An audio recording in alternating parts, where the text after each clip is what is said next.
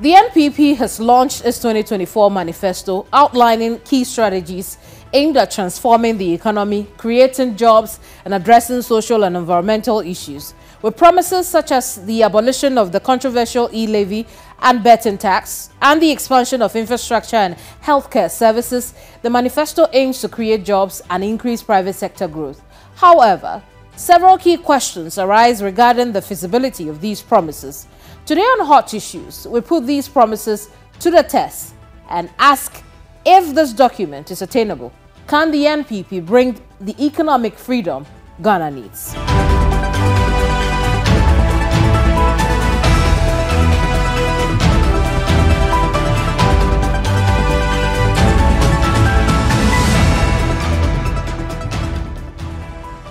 I am Kemini Amano, and in this episode I sit with a man who knows campaigns all too well. He understands the public buttons to press to win an election. He was front and center when the NPP battled for power in the 2016 election. 8 years on, his expertise is being applied in formulating what could be a winning campaign for the Bawumia Opoku-Prempeh ticket. But is it possible?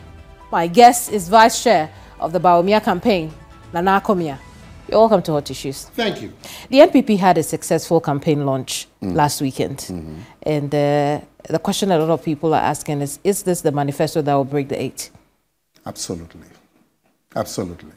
Have you taken the time to look at it? I have, but I mean, what are you presenting to the Ghanaian people that makes you think that this document that you outdoored will help you break the 8? Have you taken the time to look at it? How did it grab you? You tell me. No, but we're having a conversation. And I'm saying to you that this is what will break the 8. Do you have a contrary opinion? Oh, no, after reading the document? Well, it wouldn't be my opinion, but the question I'll ask is, what is your flagship program in this manifesto? What is the flagship problem that we have in this country? This manifesto addresses it. If you ask us, the biggest problem that we've had in this country is our economy. And what has been the problem with the economy? The biggest problem with the economy is that this is an import-driven economy. And it's an economy that has been characterized by fiscal imbalance.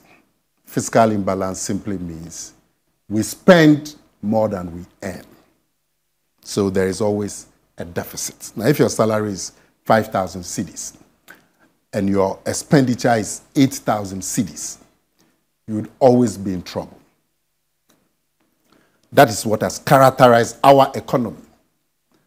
So the fiscal imbalance, which then means low revenue. We don't collect as much as to satisfy our needs. So the two of them reinforce each other. Because you don't collect enough money, you don't have enough money for your needs. So there's a fiscal imbalance all the time. And then the third one is that you are import dependent. That 70% of the things that we use in this country are imported. So then you need dollars. You don't have the dollars. So you go and borrow. So because of all these things, your cedi, which is your currency, is always under pressure. I'll just finish in 2 seconds. And so the value or the price of the dollar is always going up. Now, because you are dependent on imports, you are not raising enough money. And so the price of the dollar is always going up. It affects everything in your economy because costs go up. Because all the costs in the country are related to the dollar. This is the major problem. And our manifesto and the vision of our flag bearer answers to this problem. Indeed. No, and I don't disagree that you have outlined, things you intend to commit to deal with that. But when we look at the opposition's, promises so far, we haven't seen the manifesto yet. But if we look at the opposition's promises so far, we can talk about the 24-hour economy. 8 years ago, we could have talked about the NPP's free senior high school. In this manifesto, we cannot pinpoint one thing that the NPP is focused on doing you know, if given another 8 years or 4 years? Bawumia means business. That is the focus. Okay. All of these things that I've talked about act as a damper on business. Anytime the shortage of dollars and the price of the dollar rises, which means the value of the city goes down, it's a cost to business. It's a cost to TV3. When the price of the dollar goes up, because we import fuel,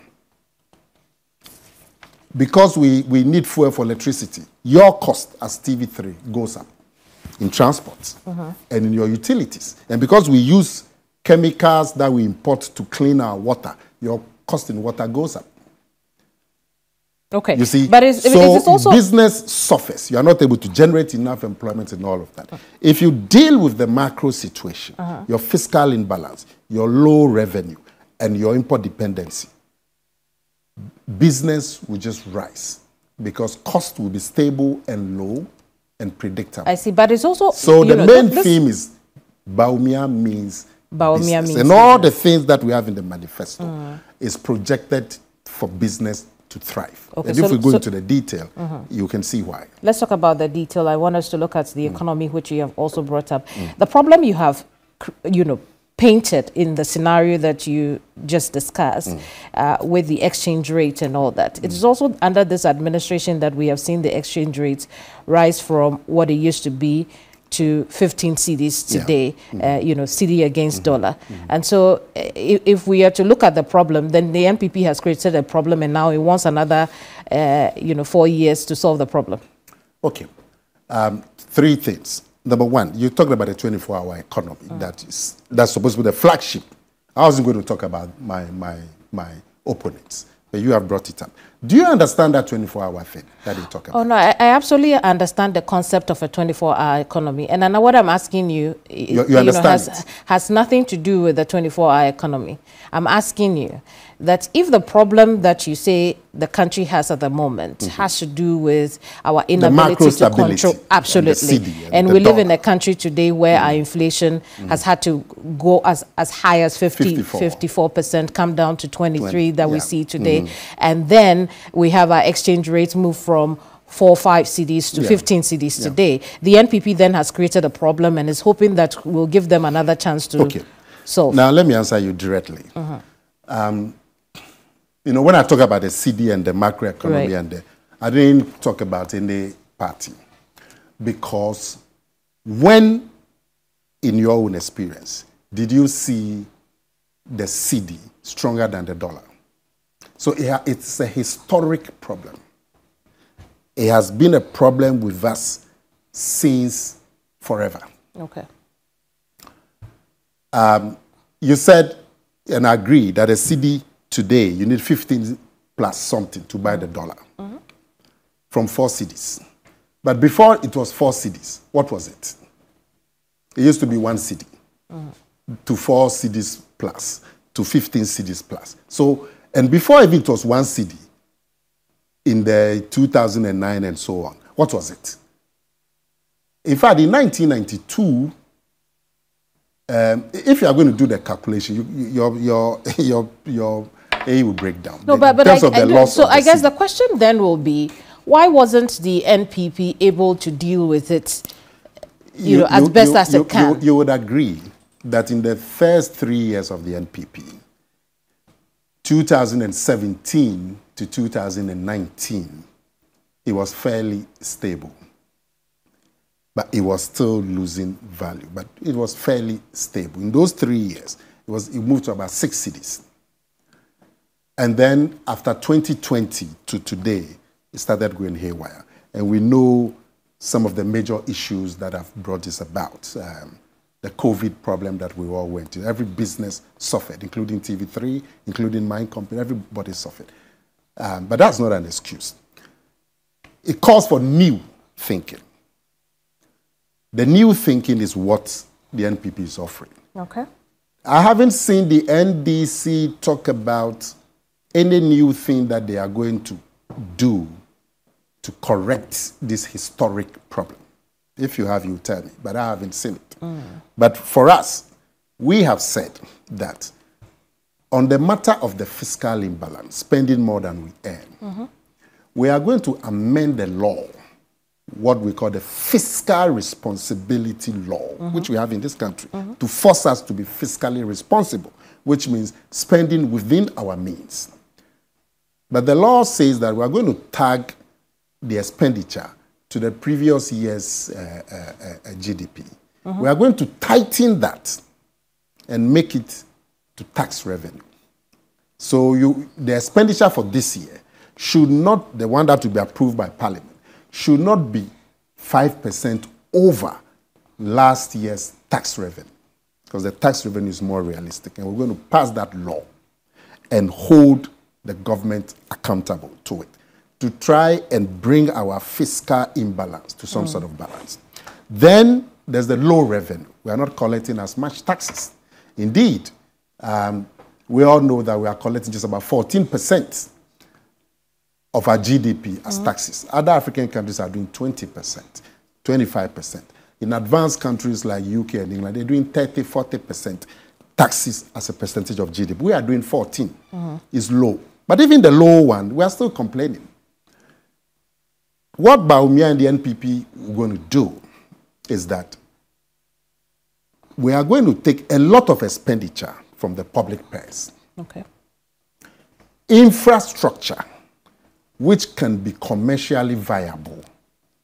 So the highways, Accra Kumasi, Accra Sunyani, Accra Takrady, Accra Flow, Accra Ho.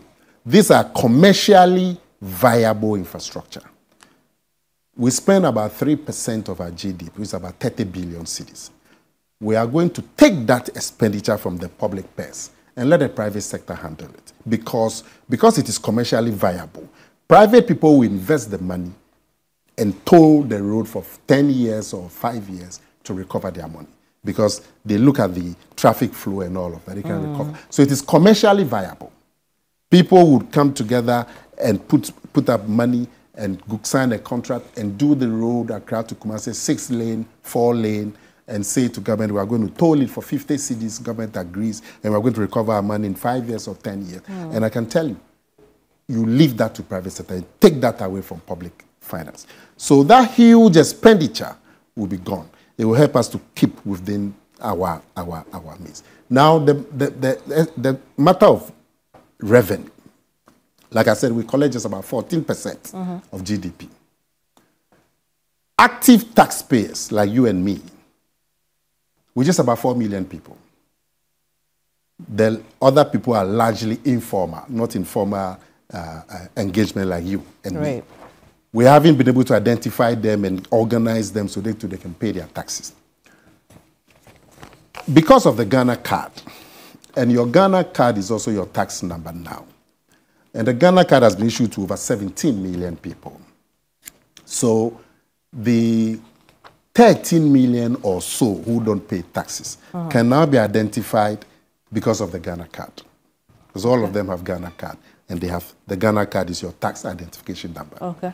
So if you take even 2 million of those 13 million people as people who are 18 but in school and so on, not earning an income, we are still looking at about 10 million people outside the tax bracket. Okay. Plumbers who come and do some plumbing work in your house, painters, electricians, maids, and so on. All of these people have now been captured by the Ghana card. And we're going to organize to bring all of them. We're going to bring a new tax system that is simple for them, a flat rate. I see. And easy to pay through your phone and receipted. I see. So, Nana, I have a few questions for you. Let's start off with on that one? Yes, okay. On the taxes. So you have connected Ghana card to, based on the digitalized platform that you will create, you would have people outside of the tax net now that you can bring in. But you can identify the people with numbers, but connecting the ability to pay taxes is also a different thing. How are you bridging that? So you say that plumbers, artisans generally pay 200 cedis a month. No complex thing. We are not saying come and declare your income and bring us your audited accounts. We say you are a painter. You probably don't have a registered company and all of that, but you do work. Pay 100 cedis a month. You can pay through your phone. You get your receipt through your phone. And then you become a tax-paying member. That allows you to enjoy certain factors. Because you are going to put in sanctions so that some of the things that you need in your normal engagement, if you don't show proof, you're not going to have it. But it's simple and it's not expensive so that everybody can pay. Can you imagine if these 10 to 11 million people who are outside the tax bracket today, because they are informal business, can you imagine if you're able to bring all of them and they are paying 100 cedis a month to support the direct tax that you and me are paying because we are identifiable? Can you imagine what that is going to do for the economy? I see. On a monthly basis. So that's the revenue side. So whilst we're taking measures, tax reform, bringing the informal people to increase the revenue, we're also reducing the expenditure by taking off projects that can be funded by the private sector. We're taking that off so that our expenditure is being cut and our revenue is being increased. So we can have the fiscal balance that has been a problem of this economy.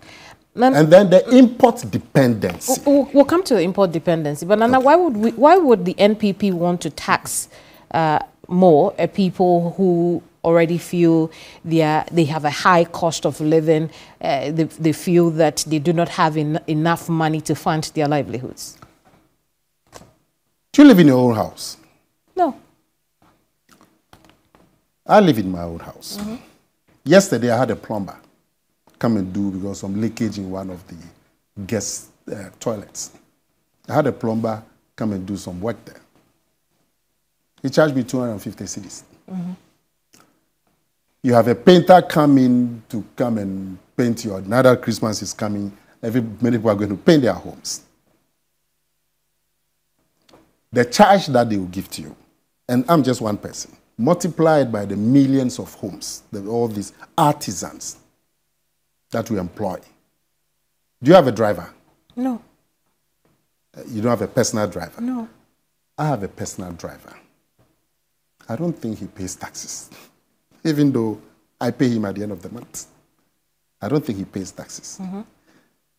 Because I don't know how I'm going to, how much tax does he pay? But if you have a system that will tell him that as a driver, you're supposed to pay 100 cedis or 50 cedis.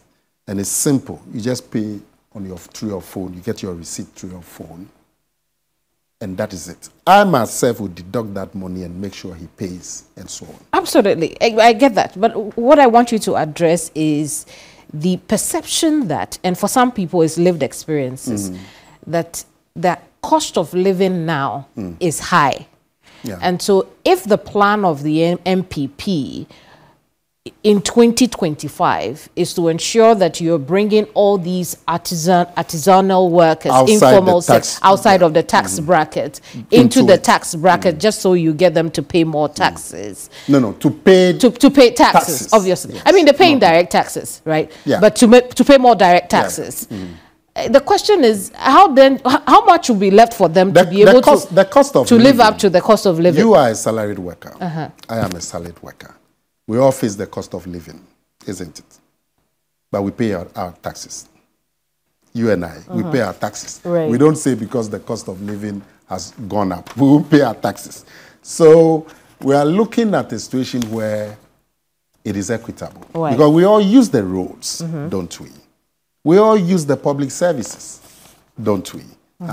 So you are going to pay your fair share. And like I'm saying, it's not going to be anything complex where they tell you, go and bring this, go and deduct this, go and add this and all of that. Right. Just a flat scheme that they can easily pay through their phone and get their receipts. They don't need to visit any tax office and fill a form, nothing.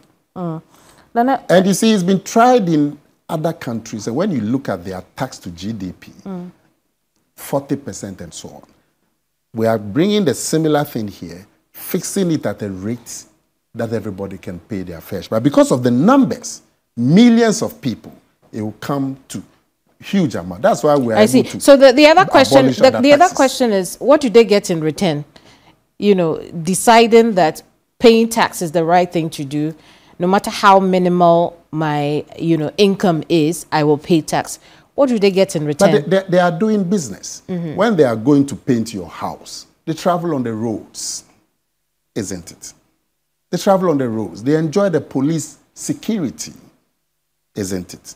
They enjoy all these public services for the same reason that you and I pay taxes. Recently, in my area, I don't know where you live, but where I live on the Lekma Road, the famous Lekma Road.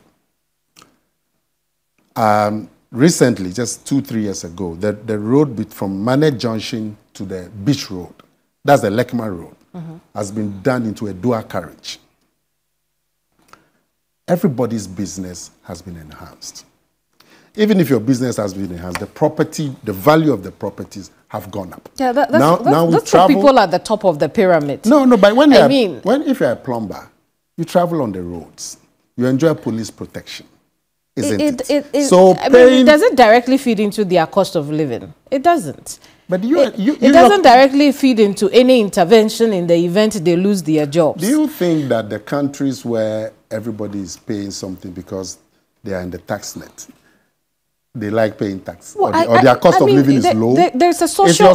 But there's a social net for places where everybody is within the tax net. Yeah. They are paying their taxes. There are places where your taxes take care of education, and so you do not pay for education to a certain level. There are places where it takes care of your health care and all that. But you are making my case better for me. Your child goes to school, secondary school, it's free. It has to be paid for by taxes. Oh, that's a very... So you're even making my case for me. No, that's a very long conversation we can have. I do not want us to look at the free senior high school.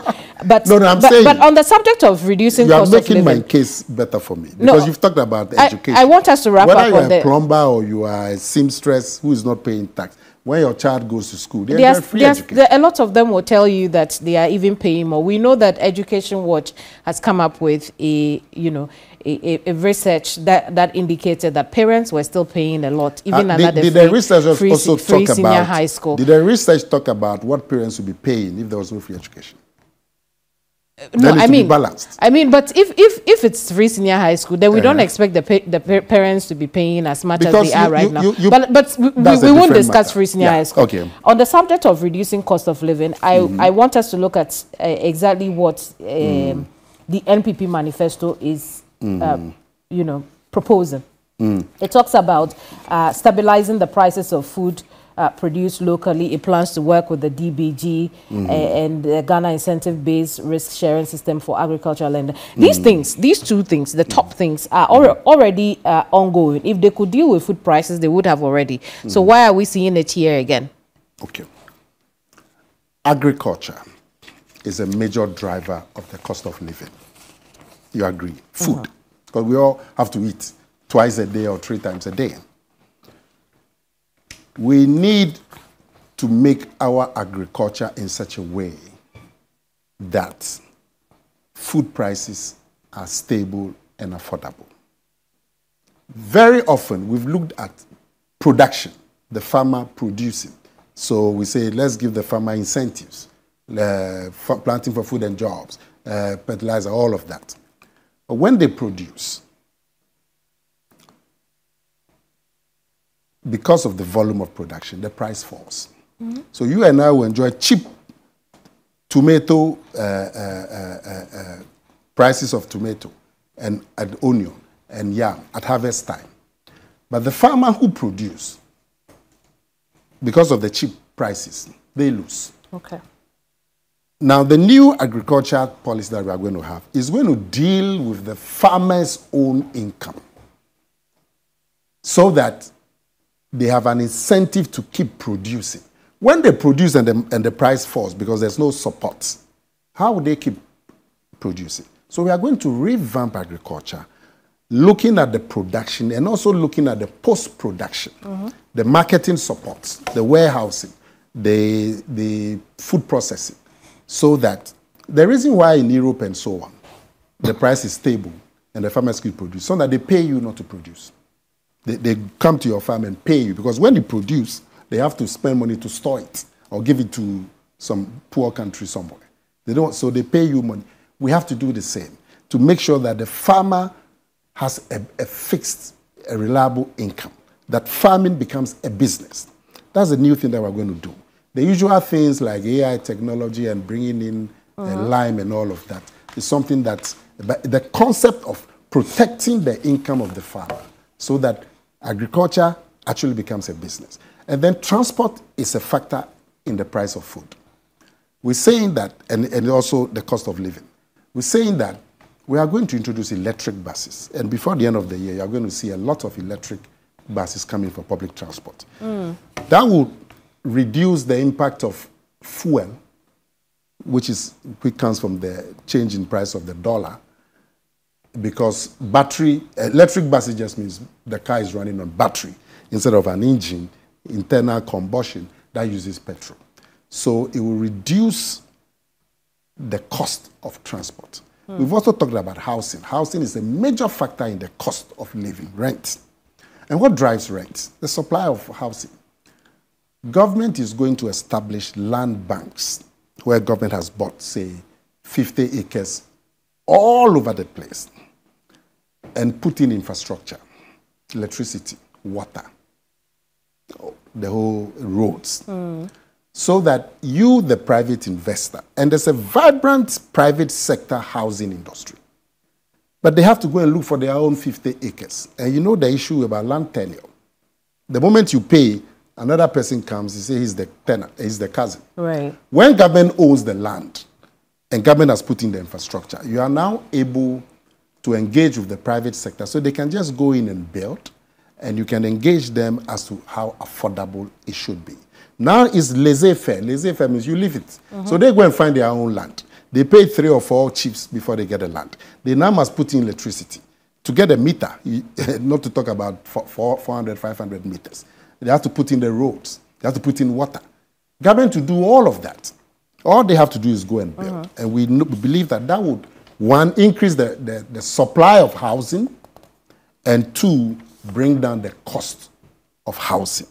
For other people. We won't talk about electricity. Electricity is a big factor in the cost of living. And is driven because the electricity generated with oil that is bought with dollar. We are going to bring in 2,000 megawatts of electric power using solar. Our consumption of electricity is about 5,000 megawatts in this country. If you have 2,000 coming from solar, so your lights and your fan and these basic things can all be powered by solar. Would that also be based on PPP? Yes. Government is going to come in with the manufacturing of the panels, the manufacturing of the batteries, maybe the inverter, which converts, maybe that one is high-tech. You have to import. But batteries, and fortunately we have a lithium industry coming up. I see. The panels, we can do those things here. When you go to the secondary schools that are doing this TVET and so on, they are doing wonderful things. And we have to engage them formally. They can research. So if you're able to do 2,000 megawatts of power coming from solar. So, I mean, over what period do you see the NPP being able to do these things? Over the first 4 years. I see. We'll take a quick break. When we come back, we'll look at other sectors that the manifesto speaks about. Don't go away.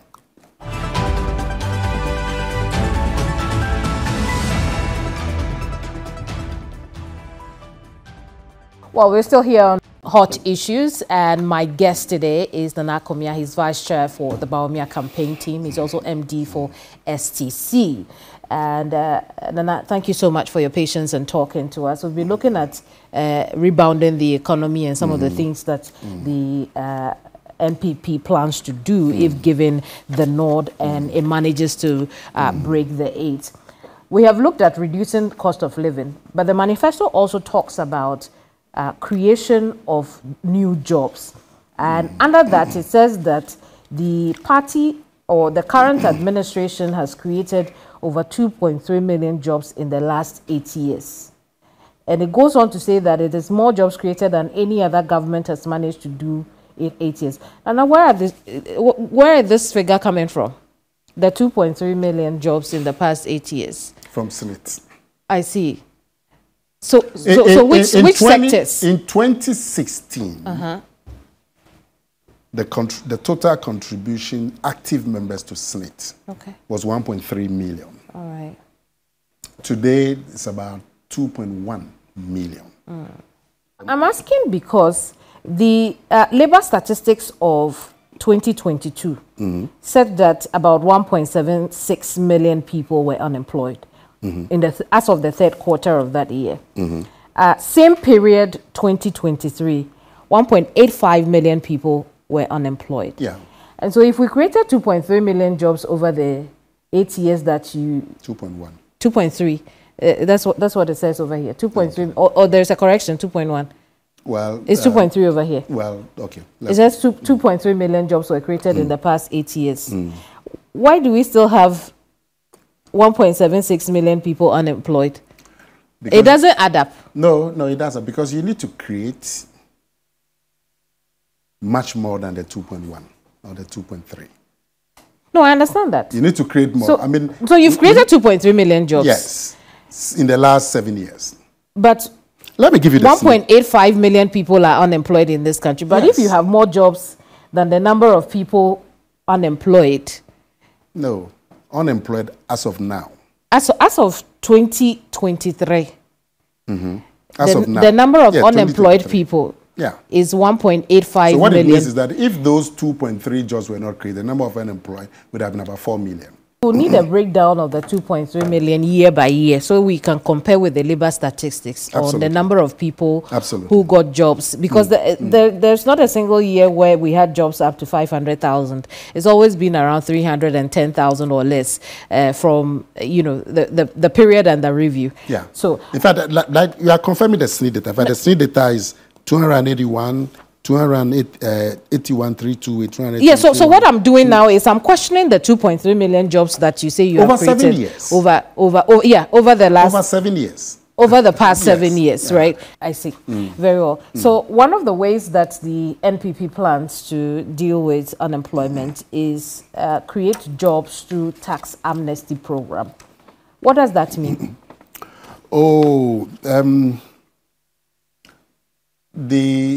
Well, there's, we are bringing in total tax reform. Right. The current tax that we have, and I'm sure if you spoke to your corporate manager or your finance manager, they would show you how, even VAT, when you go and buy stuff from the supermarket, you see the VAT, how it's calculated. It's all very complex. And so you have a high level of people trying to dodge taxes. What the NPP is going to bring is a total reform of the tax system. Make it straightforward, easy to pay, easy to enforce.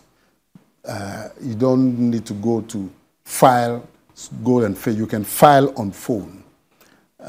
You'll be assessed through digital means.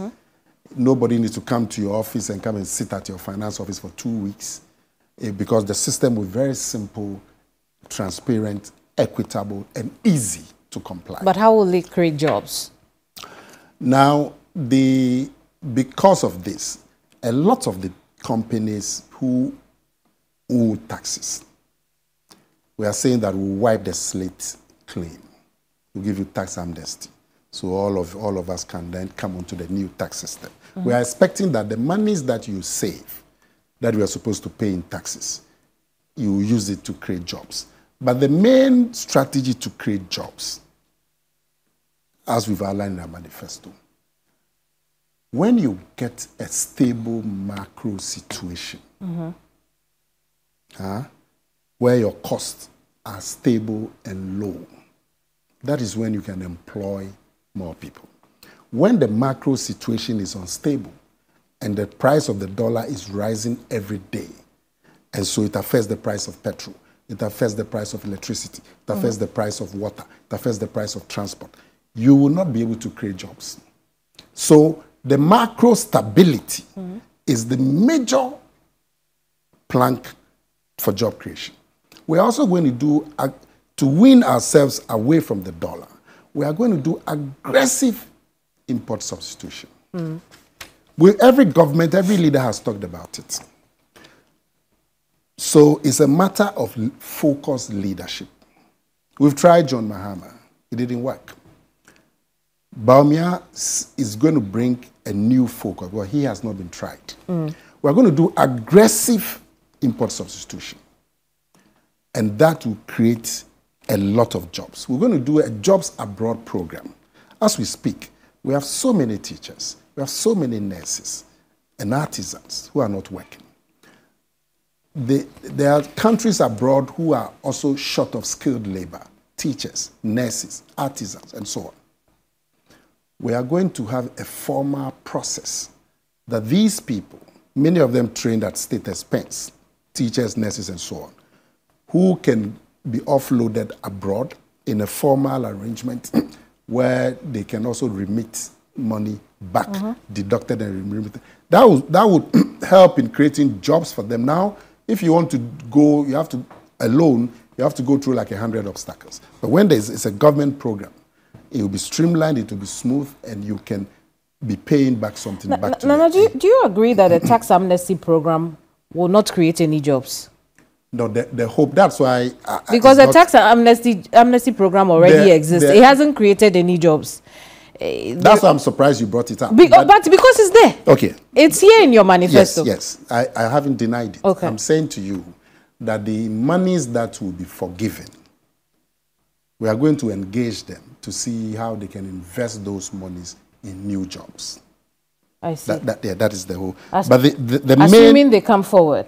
The other thing I want to... Well, they have an amnesty. They have to come forward so that we all go to the new tax regime.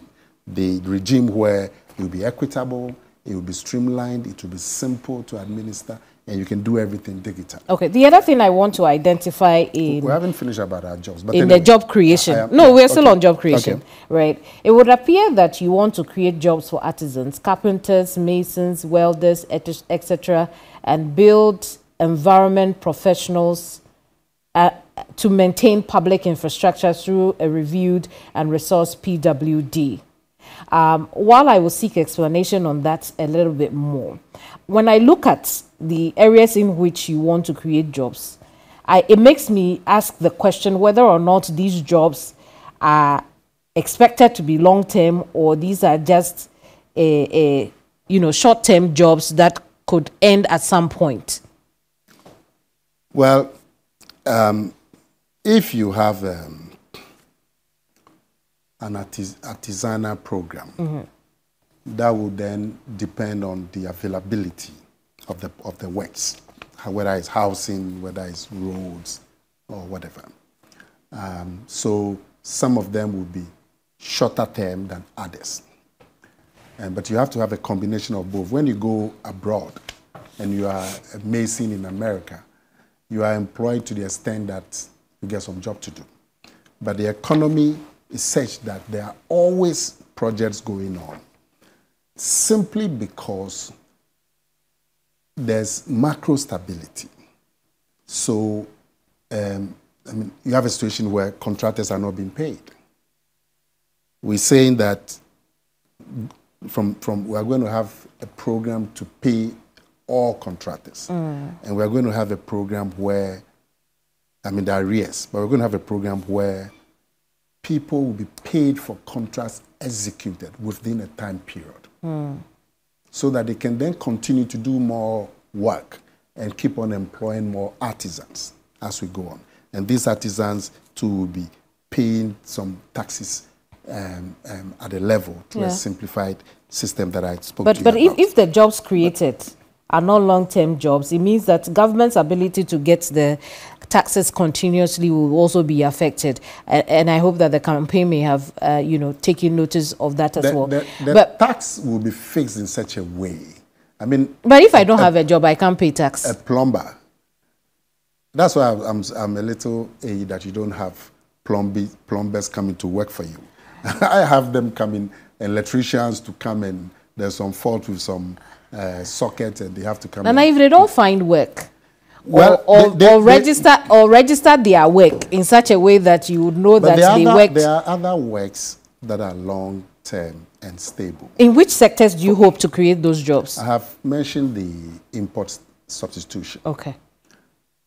There is no excuse for us in this country not to be processing pepper and onion and palm nuts and cocoyam and plantain and mango and all of that.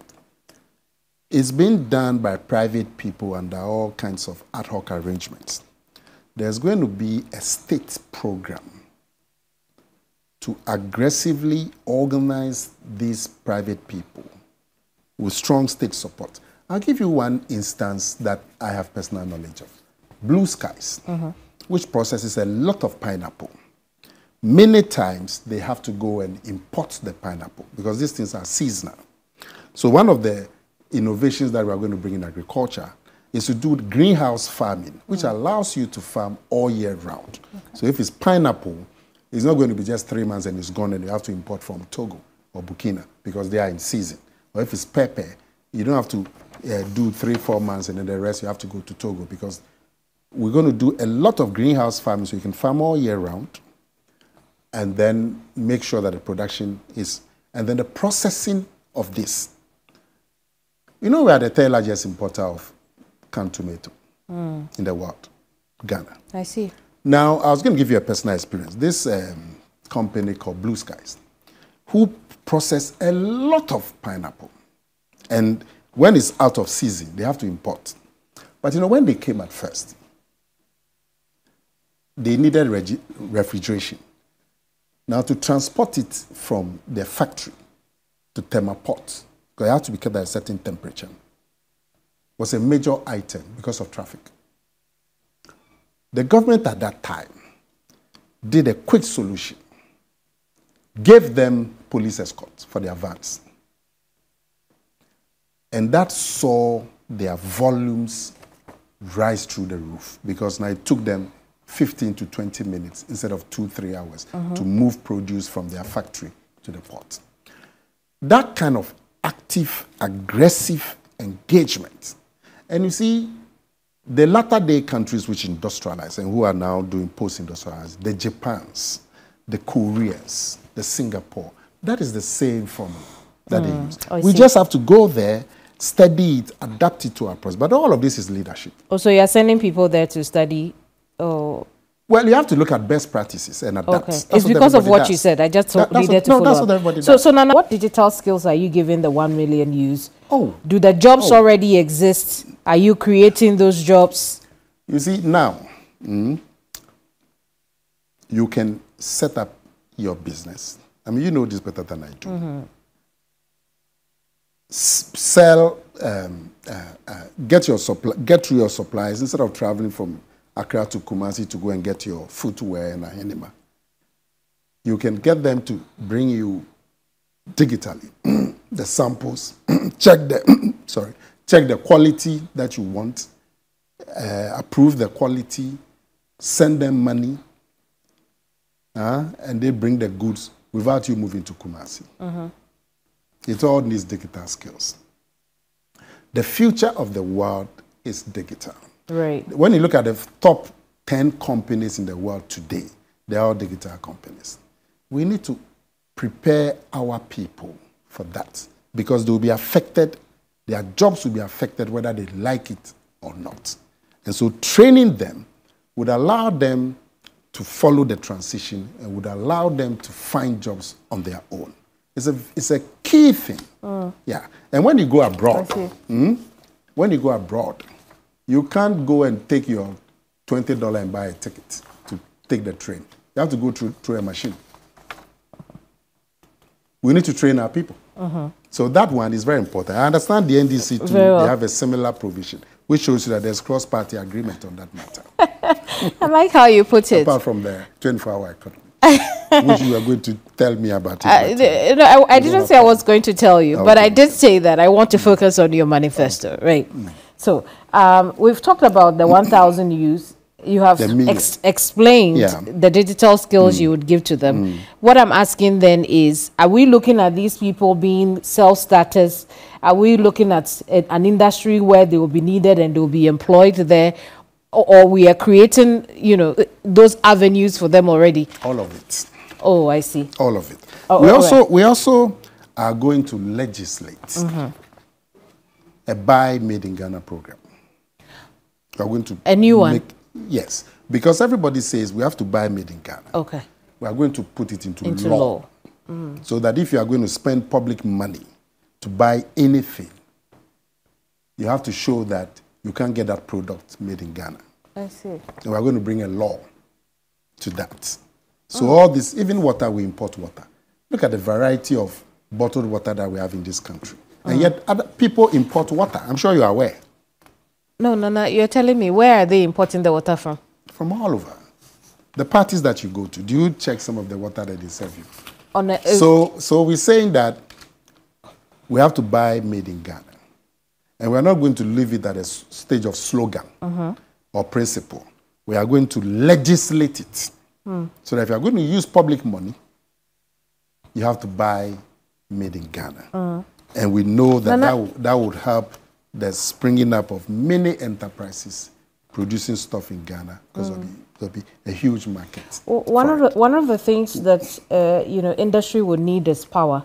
In your manifesto, you say you implement a significant shift in electricity tariff structure to a regime in which commercial rates are either equal to or lower than residential rates, never higher to power industries and businesses. What is the thinking behind this? Or just to, in industry rates, normally, they call them business. They are higher than domestic. But it's the industry that produces value for us. So we're just going to bring equity, so industry will be paying the same rates as domestic. Really? How will that help us as at now? Industry consumes much more than residential. Well, no, we're talking of the rates that they pay. If you pay 10 cedis per kilowatt, they pay about 18 cedis per kilowatt. Yeah. So we're going to bring that cost down. Yeah, so what I'm saying is that the consumption of industry is high. Yeah. If you say that industry and residential, addresses should pay the same rate, it will still have industry consuming much of the electricity, but you might not get money coming in as much. We are not saying they should pay a flat rate. You don't pay a flat rate for your domestic. I absolutely understand that. So your consumption will still determine how much you pay, but the rate. The rate should be the same. The rate should be the same. Okay. That's what I'm saying. So it's an incentive to industry and to jobs. How do we juxtapose that? And I don't want to get on the bad side of industry, so I want to move on from that. But how do we juxtapose that to the IMF's position, or one of the things we've heard from the program, that we should be paying VAT on electricity? Do we plan to still do that? The VAT on electricity is because the IMF is giving you money. They're giving you money. Right. And they want to see that you can generate revenues to pay back the money. And they've suggested this VAT, which is a tax on electricity. If we can show alternative means of raising money, like this tax reform that I've told you, that we envisage will bring 10 million more people into direct taxes every month. And you can show the IMF. They just want you to show them that you can generate the money. Then we can tell them that we don't like this VAT on electricity. We're rather going to do this tax reform. And this is what we are going to do to generate the money. So they will not be bothered. All they want you is to show them that you can generate the money. So we don't see the NPP putting VAT on electricity tariff? We have said that when we come, because of the new revenue measures, we'll do away with not just VAT on electricity, we'll do away with e-levy and all kinds of stuff. Absolutely. Yeah. It's because, so on the subject of... Because we are putting in place a process that is going to allow 10 to 11 more million people to contribute to revenue. I see. Residential users or domestic users of electricity will also say that the cost of electricity is high. Is there any intervention for them as well? We have already spoken that we are going to bring in 2,000 megawatts of solar. That is about 1/3 of our electricity needs. We need about 4,500 megawatts. If you've got 2,000 of them coming from the sun, which doesn't need petrol, it will just bring down. But it doesn't make power cheaper for it will make domestic power cheaper. users. No, for domestic users. How would it make power cheaper for domestic users? The cost of solar energy is much cheaper. No, but for those who continue, I understand that. Those who, because, you know, it comes with a one-time installation cost. Yes. But I'm saying that for those who would still be on our current grid, because they cannot afford the installation cost of the solar panels, what is in there for them when they tell you that tariffs at the moment are too high? I see what you mean. No. It is the solar, you know, the electricity is a mix. Right. You agree? So there's water, which we call the hydro. Akosombo coming with about 900 to 1,000 megawatts. Boom. Is it boom? Yeah, boom. And also bui, all of this water, we call it hydroelectricity. Then there are also the thermals, the generators, where you have to put in the gas or the fuel. And the gas, we import a lot of it from Nigeria and so on. And then we also have a little bit from Atuabu. As for the oil, we import the greater part of it to power it. So it's a mix. It's a mix of water and generators. Okay. We are bringing in solar as well. So it's not you who is going to install panels. It will be part of the grid. Okay. And because that one is so cheap, because you see, water, for example, is about 7 cents per kilowatt. Okay. And the generators are about 14 cents, 15 cents per kilowatt. Solar will be about 2 cents. So it will bring down the cost of electricity. I see. I want us to look at governance, because one of the things that... One second, before I go there, you've read of our gold exploration program? Yes. I believe that you plan We are going to, as part of the measures to stabilize the city, we are going to go on gold. As part of the new thinking to stabilize the city. Because gold is money, like dollar. Right. But we have gold here. We have gold here. But we haven't thought about using it to back our currency. Bawumia and the NPP are going to aggressively use gold to back our currency. In the last couple of months, we had only 8.7 tons of gold in the Bank of Ghana. America had 8,000 tons. UK, Germany, 4,000 tons. They don't produce any gold. We produce the gold. Yes, we had only 8. Right. We are going to aggressively buy gold because gold can be exchanged just like the dollar. I see. And that, so Nana. But then, you know, the geological survey has shown us that there are about 43,000 square kilometers of this country with gold deposits. We are going to exploit that, empowering Ghanaians to do that. And once the deposits are proven, you would easily attract the capital and the know-how. We would employ the people who have the know-how and attract the capital. And these businesses will be owned by Ghanaians. There's going to be an explosion of the gold industry in the hands of Ghanaians in this country. And the proven reserves are estimated at a value of $10 trillion. I see. Lying there. We're going to bring that into play. Nana, just a few things, because I want us to look at some trending issues as well. On governance, your government says that you will reduce the size of ministers to 50. Okay. At the beginning of this administration, President Akufo-Addo was sure that he needed 110 ministers to be able to deliver on the work that you have at hand. So what has changed between then and now? You mean the numbers of... Yes. Why 50 ministers? Why 50 ministers? Because we want to bring down the costs of public administration. And for me, it's not the most... But is the NPP only now coming to that realization? Because back in 2017, I believe that the entire country, might be an exaggeration, but there were voices that criticized the large size of government. The 110 ministers we began with. Yes. Yes. So, but now it's been brought down to about 80. But 80 is still high. What I'm asking is... And we're saying that we'll bring it further to 50.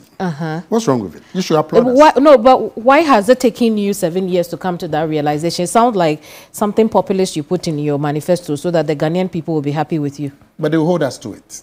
Once the manifesto, they will hold us to it. But you see, it's not even the ministers per se. The entire cost of public administration.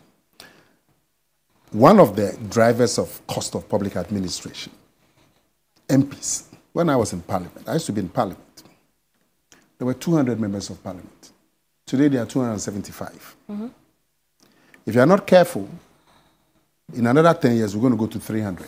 The NPP is saying that going forward, we are going to make sure that you don't increase the number of parliamentarians. Right. We're going to do that because there's a provision in the law that says that a district should not fall within, a constituency should not fall within 2 districts. So when any government wants to increase seats in parliament to favor their gerrymandering, they just create districts. And once they create districts, you have to create constituencies.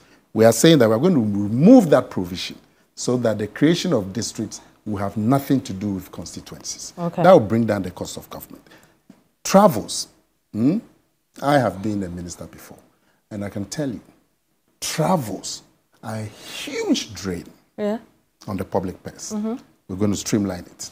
But why didn't you streamline it while you were in office? You've had the last 7 years to be able to do that. I thought we were talking about the future. No, but no, hang on. The past and the present of the NPP will inform whether or not this document has credibility. So if you tell me that you thought we were talking about the future, that's not good enough for the Ghanaian people. If you're telling us that travel is a problem, which the Ghanaian people have been telling you all this while, and yet in the last 7 years, we have had very unpalatable spendings on travel, and the administration didn't do anything about it. Why should we believe you that you would do something? Why do you say Why should we believe you that you would do something about travel? Why should we believe you that you not have up to 4,000 staffers?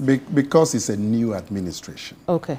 And also, something has been done about curbing travels. I'm sure you are aware.